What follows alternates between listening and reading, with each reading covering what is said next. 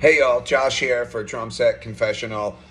Just reacting to one of the stories. It's a short little paragraph, but advice for somebody who's 3 weeks clean from opioids. And by the way, I just made a whole 4-minute video about this, but I forgot to say one thing, so I'm going to lead off with that.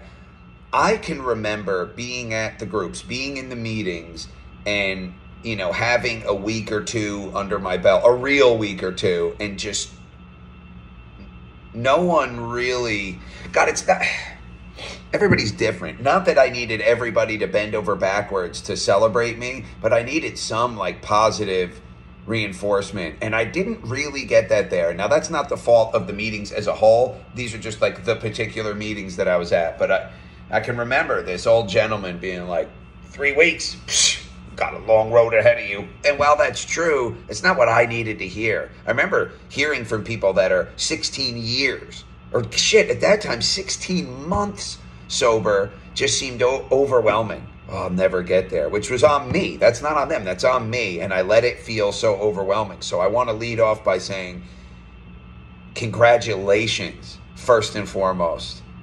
You are in the first steps of getting out from underneath this thing. Opiate addiction. I mean, I feel like I have this unique perspective from looking into the eyes of the darkest thing, an ancient, awful evil that robs you of everything. And I don't mean to be over dramatic, but that is what it feels like. So I say congratulations in your first steps. But yeah, 3 weeks in, you're in the thick of it. I presume you don't want to go through that first 2 weeks again. I'm sure it wasn't pleasant. I'm sure it's not pleasant right now. I know for me, it took, and don't let this overwhelm you. The last thing I want to do is do exactly what happened to you, what happened to me in the meetings. I don't want to do that to you. But I remember it took, I don't know, a year to even begin to put together, God, I can't talk today, put together who I am. Finding out I still enjoy movies. I hadn't watched movies really in years because dope had taken over everything. Music, movies, baseball, everything I loved was gone. Sex, gone, doesn't even exist. It took a long time to piece back together what I am, but it's a unique opportunity. You get to become the person you always wanted to be, that person that when you're high and you watch other people and you just think and feel I'll never be like that. Seeing somebody just with a big smile on their face, enjoying time with their kids or enjoying time with their family. I remember people in my own family thinking, I'll never be like them. And what a unique opportunity, when I cleaned up. I mean, I wouldn't suggest this to anybody, but it happened to work out. If I'm dredging for positives here, one of the opportunities that was gifted to me was kind of not a clean slate, the most dirty, dark slate. But when you start to wipe away the mud, you get to piece yourself back together and really be the person that you want to be. And I don't think it's too self-congratulatory to say when I look in the mirror, I like myself, and that wasn't true for a long time. So 3 weeks clean.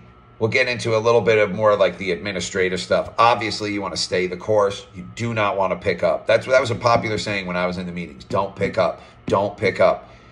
If you feel like you're gonna use, if you feel sometimes it comes on and it's not this powerful. It's just this kind of devil may care, blasé attitude towards sobriety. Whatever, let me just see. Don't do it. Don't even give it a second of your time. And if you're really feeling the pull and it's not subtle, it's tangible, it's thick. Oh my God, I need the fucking drugs. I need the thing that makes me feel whole. Talk to somebody. My whole life would be different if I just talked and was honest. See, I used to use 2 and 3 weeks sober as some kind of thinly veiled, I was trying to make myself sound like this was an old problem.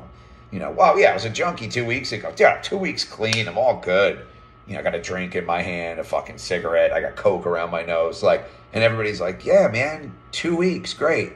A real 2 weeks, 3 weeks sober is nothing to scoff at, nothing to turn your nose at. It's something to say congratulations to. It's a fucking huge deal. And I want you to save your life. You said you're going to be at the LA show. Make sure you come and holler at me. I'll be out and about. I'll probably be in the parking lot doing my high knees and butt kicks. Hopefully be a little bit thinner by then. That's the last show. God, I feel like I'm dropping weight already. This tour shit is ass kicking. I think that's about it, man. I wish you all the luck. And just, If you feel the urge, talk. Even if it goes against like every fiber of your being, right? It feels wrong to do it. Pick up the phone, go to somebody's house. Talk. They don't even have to be another junkie, by the way. Talk to anybody. I'm feeling like I'm going to lose. It helps to talk to other junkies. We are each other's people. We got to look out for each other. That's what this whole thing is me trying to look out for my people because I know my people looked out for me. So get in touch with us at Drum Set Confessional. Get in touch with the community we're trying to put together. There are people out there. There are ears out there that want to listen and understand. I'm one of them. But don't pick up. I'll see you in LA.